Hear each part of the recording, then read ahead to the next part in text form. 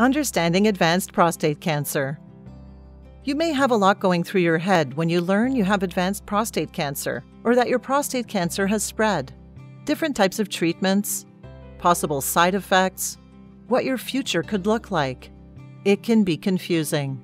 Learning more about your cancer and treatment options can help clear things up. If you are diagnosed with advanced prostate cancer, your doctor will tell you which type you have and explain what it means.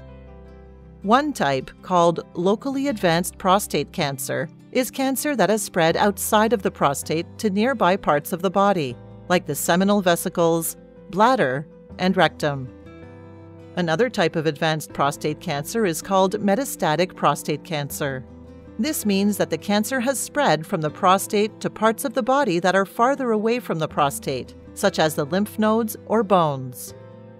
The treatment you receive will depend on your overall health, whether you have locally advanced or metastatic prostate cancer, and any earlier treatment you may have received. Treatment for locally advanced prostate cancer can include surgery, radiation therapy, and hormone therapy.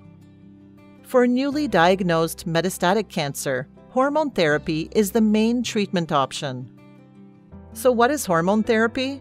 For prostate cancer to grow and spread, it needs male hormones. The main hormone is testosterone. Hormone therapy deprives the prostate cancer of testosterone to slow down or stop its growth. Hormone therapy is used to treat prostate cancer in one of two ways. The most common way is to take medicines that stop the body from making testosterone or that block the effects of testosterone. These medicines can be injections or implants to stop your testicles from making testosterone. They can also be pills that stop the body from making testosterone or prevent cancer cells from using testosterone to grow. The second way is to have surgery to remove your testicles, where the male hormones are made. However, this form of treatment is not common. If you have metastatic prostate cancer, your healthcare team may recommend hormone therapy as well as chemotherapy. If you and your healthcare team decide that hormone therapy is the right treatment for you, you may have some side effects.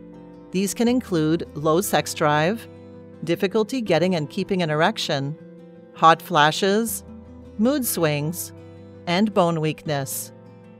Your doctor will recommend that you take calcium and vitamin D to help keep your bones strong. If the prostate cancer is metastatic and you are taking chemotherapy alongside hormone therapy, you may have additional side effects, including nausea, hair loss, and low blood cell counts, which may make it difficult for you to fight infections. Remember, not everyone will have these side effects. Your healthcare team may be able to help you control side effects, and some may go away when treatment is finished. Your healthcare team will continue to measure the level of prostate-specific antigen, PSA, to monitor how well the treatment is working. On your next visit, you can talk to your team about how you can reduce side effects. You may ask about the benefits and risks of taking hormone therapy continuously or starting and stopping treatment, called intermittent hormone therapy. You can also visit cancer.ca for more information and support.